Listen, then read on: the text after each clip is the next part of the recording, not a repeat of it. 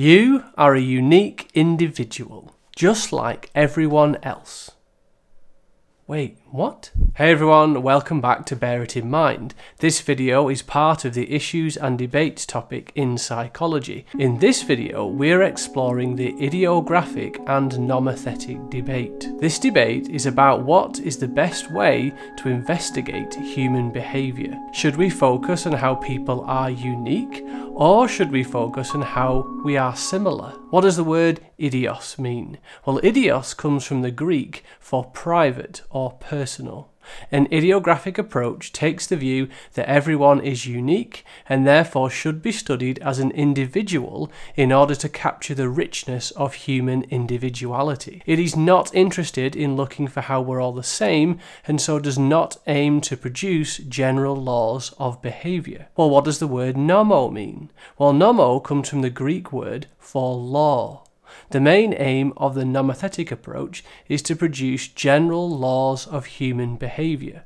These provide a standard or benchmark against which people can be compared, classified and measured. It involves studying large numbers of people and trying to understand why they behave in similar ways in certain situations.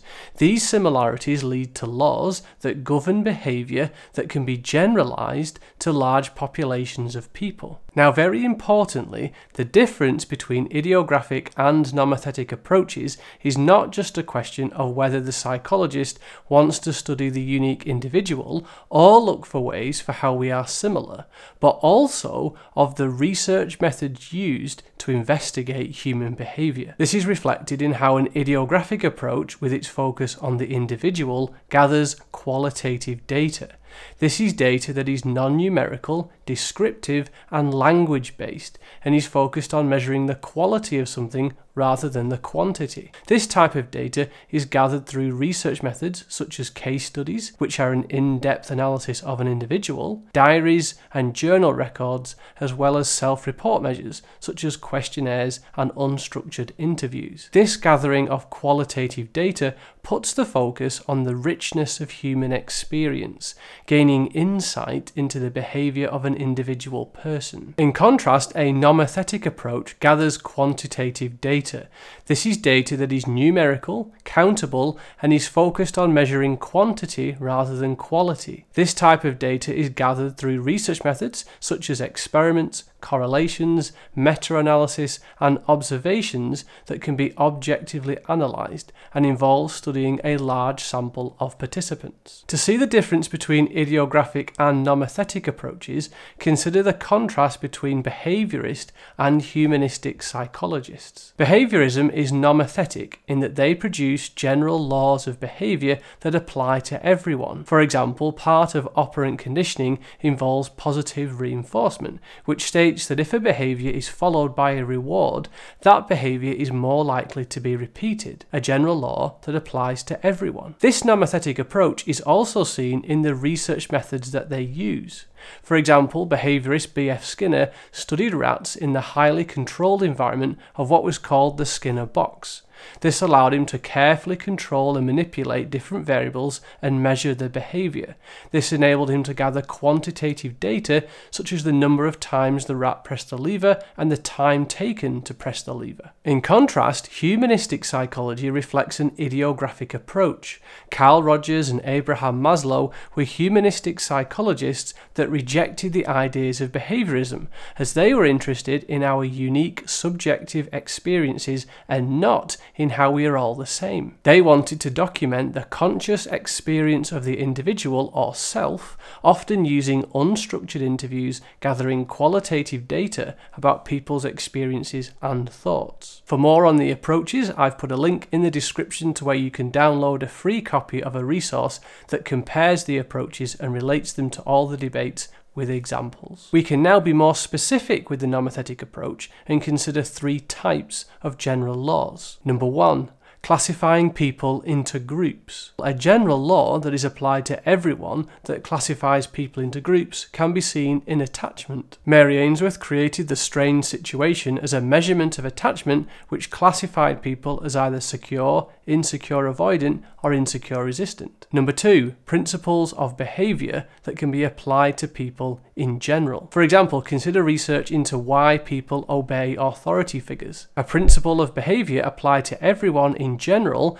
would be Milgram's research, which proposes that people are more likely to obey an authority figure if they are wearing a uniform in a more prestigious location and are in closer proximity. Number 3, establishing dimensions on which people can be placed and compared. For example, in forensic psychology, Hans Eysenck created the criminal personality, in which there were the dimensions of introvert and extrovert and neurotic and stable, dimensions upon which people could be measured and placed. A general law applied to everyone where if you were high in extroversion and high in neuroticism as well as psychoticism, you were more likely to be criminal. Another example of dimensions in psychology can be seen in relation to locus of control, with the ends of the dimension being internal or external. Now, just before we go on to critically consider the idiographic and nomothetic approaches, here's an exam question that was previously asked that helpfully illustrates everything we've covered so far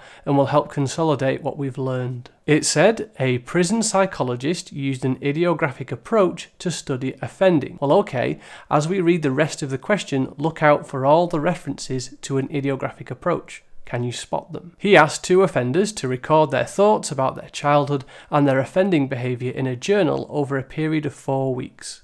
Qualitative analysis of the journals show that the offenders often thought about sad childhood events and believed that their childhood experiences had influenced their offending. Findings from idiographic research, like the study described above, are often used as a basis for other investigations. So what did you see that was idiographic? Well, there were 2 offenders, they were unique individuals, and they were a small sample that cannot be generalized.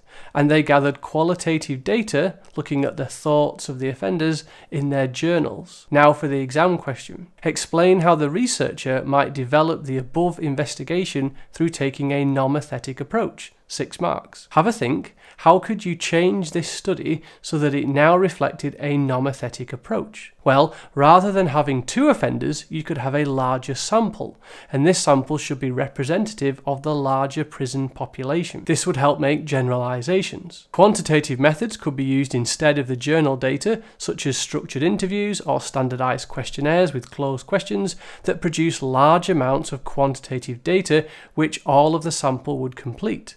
This data could then be statistically analysed to test for a significant difference and then generalise the findings to the wider prison population. So in this debate, which one is better?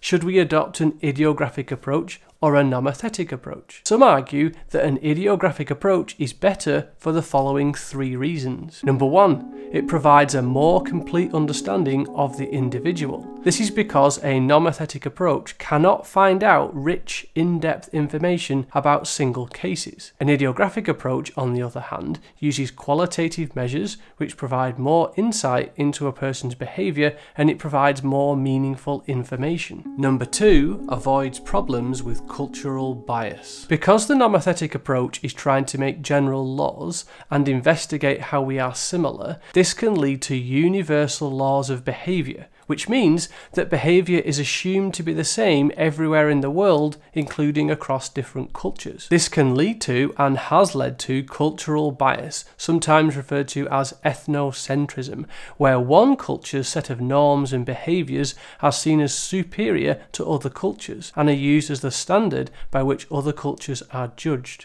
Because the idiographic approach does not seek to produce general laws, it avoids this potential problem. And number 3, an idiographic approach has the power to challenge a nomothetic theory. This is because unique cases can serve to challenge general laws of behaviour. Firstly, the multi-store model proposed a model of memory that contained 3 stores: a sensory register, a short-term store, and a long-term store.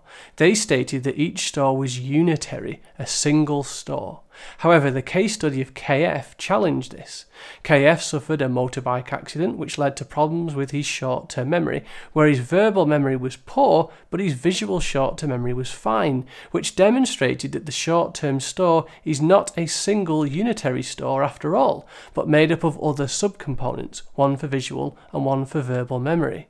One individual idiographic case challenged a nomothetic theory. And secondly, there is the research of Kolachova, who studied a pair of identical twin boys who shortly after losing their mother after they were born were banished to a basement for 5.5 years of their lives. What they were like when they were discovered at age 7 and how they went on to develop as adults challenge Bowlby's maternal deprivation theory, an individual case challenging a nomothetic theory. For more on that, you can check the video on that too, also linked below. However, despite these strengths of an idiographic approach, some have argued against an idiographic approach. This is because focusing on the unique individual through the use of qualitative research methods can be very subjective. It requires the interpretation of the information by the researcher, which can be influenced by their own opinion and bias.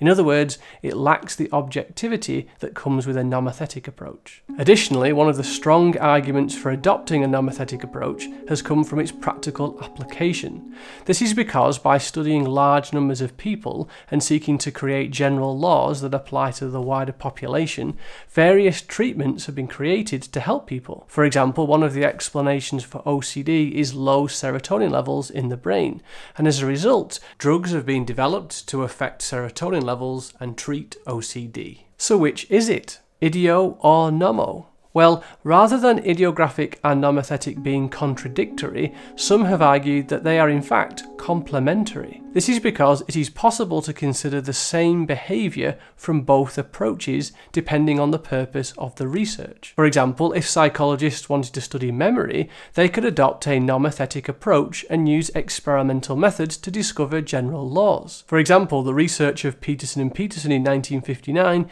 investigated the duration of our short-term memory.